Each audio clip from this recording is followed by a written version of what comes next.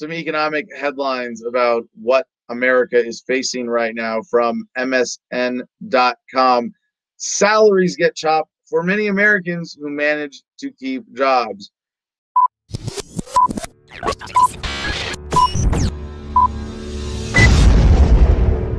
This is like the lamest I told you so I've ever had. Like, did you not see this one coming? Companies across the U.S. are cutting salaries as they fight to survive the coronavirus, upending a key assumption in modern economics and raising another hurdle to rapid recovery. The hard numbers won't be in for months, but anecdotal evidence is piling up. On the earnings calls, big businesses, including the Container Store Group and Lyft, have cited what they say are temporary salary reductions. Federal Reserve officials have also found plenty of supporting evidence. The pandemic has triggered unemployment on a scale not seen since the Great Depression. Pay cuts for Americans who have managed to hold on to their jobs may hobble the return to normal.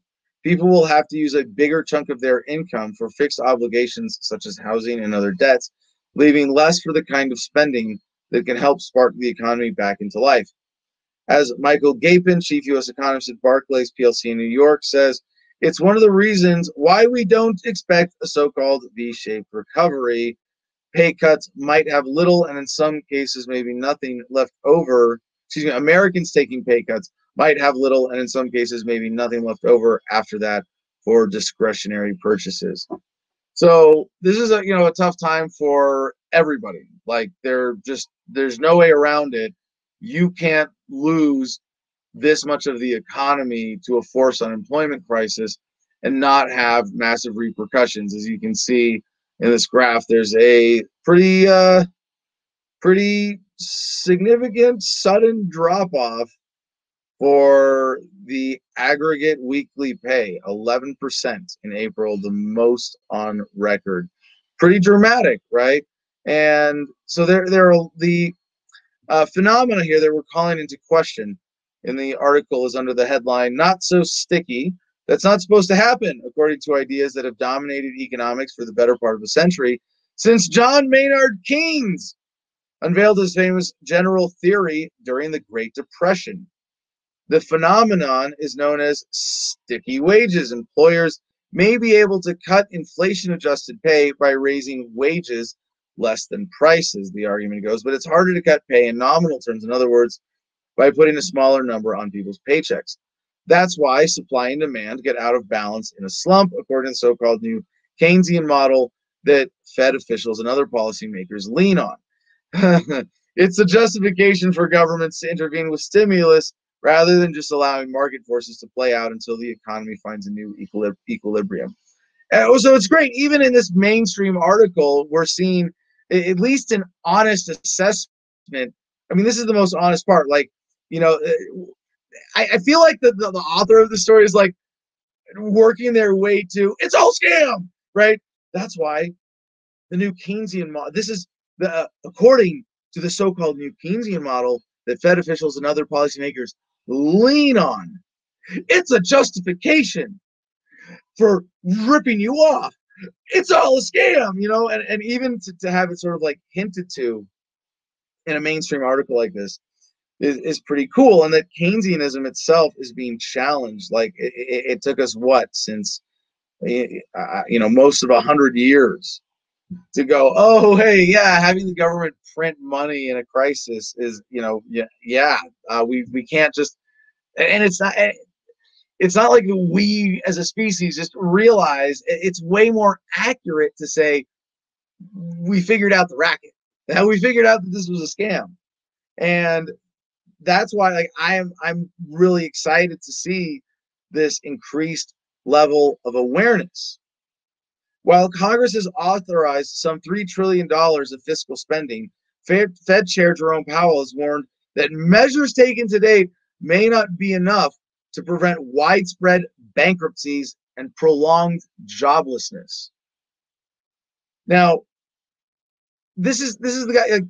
We just $3 trillion, another 3 trillion, 3 trillion. We're at 9 trillion something right now, right? I mean, these numbers are just so big and abstract as to be irrelevant. I'm basing this because I saw there was the first stimulus that was about 3 trillion, then there was another one, and then in between there was an injection of $3 trillion of liquidity into the banking system. There are probably other, like, lots of other data points I'm not incorporating in this because, like, I don't care to study the knife in my back when I can focus on getting it out. And so Jerome Powell saying that this might not be enough is an admission of the fundamental failure of the system to be able to say, hey, how we have this system where the rich keep getting richer and the poor keep getting poorer, but our justification for it is that it's necessary to keep you happy and keep your jobs going and keep the supply chains going and keep the grocery store stocked.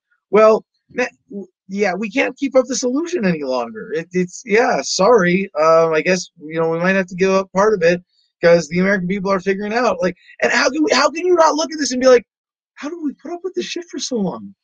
Well, I mean, Jerome Powell, like, just, yeah, it doesn't work. Yeah, we're doing all this stuff that's ripping you off, it's making it harder for you. It's not working. But for now, what do we need? Just another $3 trillion, if you don't mind. The pandemic exposes the shortcomings in the new Keynesian model, according to J.W. Mason, an assistant professor of economics at City University of New York. The real takeaway from Keynes is that pay cuts only drive the economy further from, not closer to, full employment. The source of unemployment in a crisis like this is a lack of aggregate demand. He said pay cuts are only going to make that worse. More economic headlines to roll into this segment. Everyone is shocked. CBS News hit hard by layoffs. This is from HollywoodReporter.com. And I mentioned, the challenges here for independent media, right? I mean, even for us, like, and I think about for political campaigns, if you're not sure if you're going to have a job next month or if you're going to get a pay cut, you're not donating to political campaigns. What this does is has a huge effect, deleterious effect on the balancing value of grassroots fundraising efforts versus grass tops, corporate assholes bribing politicians fundraising efforts. And so the consolidation of power towards Donald Trump and Joe Biden at the expense of grassroots candidates like Libertarian Joe Jorgensen, obviously, we're going to be at an even bigger disadvantage this year as libertarians.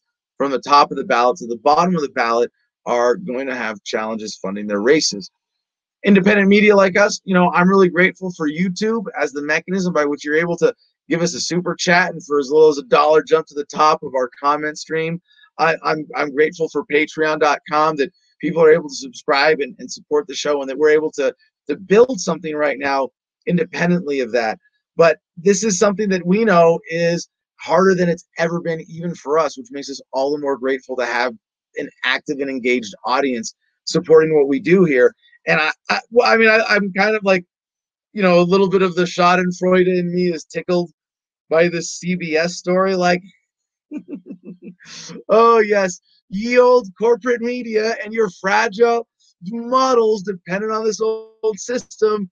Yeah, did your banking overlords forget to include you in this shakeup now? Like, are you getting cut out of the big racket? Well,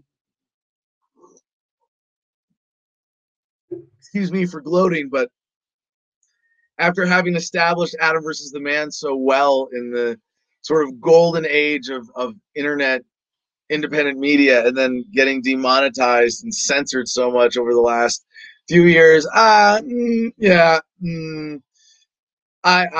world's smallest violin playing for every mainstream media outlet going out of business due to coronaphobia. CBS News was hit hard by a round of corporate cost cutting that saw a single-digit percentage of the network's news staffers laid off, according to an estimate given by network president Susan Zirinsky during a Wednesday afternoon all-hands conference. Now, I kind of want to get out the whiteboard again here. I'm going to do it. If I say that, I'm going to do it. Because the layoffs are, something that happens as a consequence. And I'm going to draw the cliff here, okay? That, like, if employment is kind of trucking along and then falls off a cliff, right? And this is the point. And yeah, it's not a perfect vertical. I get it. But you'll see where I'm going with this. In that when employment is trucking along, there's a sudden vertical drop off when government shuts down bars and restaurants and other non-essential businesses where it's just like, oh, you had a job? Sorry, not anymore. Especially if it's tips based, strippers, bartenders, servers, especially affected by this. But then even here, there's a tumble effect, you know, where, oh, all those people lost their jobs. Well, now I have to lose my job, and I have to lose my job, and I have to. So there's this cascading effect that, of unemployment that we're still experiencing as a follow-on to this. And CBS is kind of downstream from that, right? Like when we fell off the cliff up here, CBS didn't go. They didn't have to let off anybody, right? They still had advertiser contracts. They still had cash on hand. But now that we're here and they're going, oh shit, this is our advertisers laying off people who aren't restaurants and bars. And that means now our revenue is going to come down and they're going to have to adjust to that. And it's finally when it gets to here, you get to the point where CBS goes, okay, shit, time to lay people off. And even if the recovery from this kind of creeps up, for companies like CBS that are responding to this decline, there's going to be a whole other wave of pay cuts and unemployment following from this that we need to be looking out for. And no matter how much money they print, these mechanisms of building these organizations back to get these, you can't just, you know, the myth of the V-shaped recovery was, well, we can just, you know, we just have a sector of the economy, take some time off and then get back to work and everything will be back to normal, right? It's like, no, we're not that smart. We haven't set things up that well yet. You know, we don't have the insurance mechanisms in place. We don't have the organization in place. We don't have, and even now, just because we have government, we don't have the ability in place to compensate, to adjust, to adapt and overcome, because we still have to deal with government regulations and enforcement of taxes, you know, all of this stuff. Based on the size of the news network, which totals more than 500 staffers, employees did the back of the envelope math and estimated that about 50 staffers were cut, though the network has not specifically said how many were affected. So the next story from AJC.com, another important economic data point coming from Hartsfield-Jackson Airport. From the manager, full airport recovery could take 2 to 5 years. So the Hartsfield-Jackson International Airport is starting to see a slight uptick in passengers amid the coronavirus pandemic, but a full recovery could still be years away. Airport General Manager John Selden told an Atlanta City Council committee Wednesday that gross revenue from concessions and rental cars at the airport declined by nearly $42 million in the January to March quarter compared with the year earlier. The decline reflected just the first weeks of the pandemic. Again, cascading effects. People being afraid to travel means people are going to fly less. It's not just the airlines, it's the airports. It's all the downstream businesses that are connected to concession at the airports, to retail at the airports, and on and on and on. The economy is not, you know, a machine with levers that you can just pull and operate and swap out at will. It is a far more complex machine than anybody could possibly centrally plan. And to hear them actually going to the Atlanta City Council, like, oh yes, turn to government. And like, we are suffering because we have allowed government to control so much of the economy that even coming back from something like this, when the American people, we are generally ready. I mean, most people are comfortable going back to restaurants with no precautions already. So would I. You know, if I had a reason to go to a restaurant, wouldn't hold me back at all. And you would think that, you know, it would be obvious. I hope it's obvious by now. But that we have the why does flying suck? Like what? Well, there's a ton of government involved. No shit. First of all, hello, TSA. It's not that we shouldn't have security or accept that, hey, security just has to be this way. No, it's because of government. If airports were handled, or airlines were handling security, or private airports were handling security, it would be fine. Why are airports such miserable experiences with parking and traffic and loops and bad signs and getting lost? It's because you're driving around a government facility. Duh. And if it wasn't for the government monopoly on airports, and it's not a perfect monopoly, I know, but enough that they have a quasi-monopoly by licensing and having the biggest commercial airports are all government airports. Well, gee, why do you think that happens? You know, there's a racket here to pour, you know, millions of tons of cement and all over these buildings, these monstrosities. If airlines were forced to pay for airports themselves, they'd be smaller, local, way more convenient. You'd be able to drive up to the airplane and park and walk from the parking lot to the plane, and it would be, the convenience would be unreal compared to what we have today. Why like that airport lounges are even a thing. And then the oligopoly of the airline industry itself that makes it way more difficult for any corporate competition to come in and edge out any of these existing businesses by providing better service to customers. You can't do it. Why does flying suck?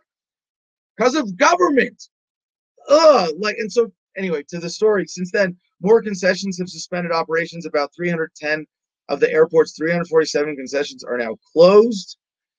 After the airport shuttered concourses B and E and parts of concourses C and T in response to airlines cutting as much as 85% of their flights. Passenger counts declined as much as 97% at the lowest point in April, but have recovered slightly to about an 88% decline year over year. We expect this to continue as people feel more comfortable traveling, Sullivan said. But when? So he says next year, maybe we'll be at half the level from before the pandemic. I hope that's not being too optimistic. It could be. So finally, in our economic news today, from tunesnanews.com, an avalanche of evictions could be bearing down on America's renters. Again, just another huge, tragic ripple effect in all of this. The United States, already wrestling with an economic collapse not seen in a generation, is facing a wave of evictions as government relief payments and legal protections run out for millions of out-of-work Americans who have little financial cushion and few choices when looking for new housing. The hardest hit are tenants who had low incomes and little savings even before the pandemic and whose housing costs ate up more of their paychecks. They were also more likely to work in industries where job losses have been particularly severe. Temporary government assistance has helped, as have government orders that put evictions on hold in many cities, but evictions will soon be allowed in about half of the states, according to Emily A. Benford, a housing expert and associate professor at Columbia Law School, who is tracking eviction policies. We are just beginning to experience the repercussions of this. You want to talk about a second wave and a third wave and a fourth wave? It's not the virus. It's the wave of spasming government that hits over and over and over again, with consequences from the economic shutdown and the economic manipulation that is consolidating wealth and power extremely effectively. The first wave is the forced unemployment crisis. It's like the first layer. This might be like the 7 plagues, right? First, we have the unemployment crisis. Then we have the retail crisis. Then we have the corporate layoff crisis. Then we have the eviction and homelessness crisis. Then we have the real food crisis. And then we have the final government crisis, a full takeover of the economy. We can't let that happen. We can't let it get to that point. I don't think it will, but do not underestimate the plague of government economic intervention that we are experiencing right now.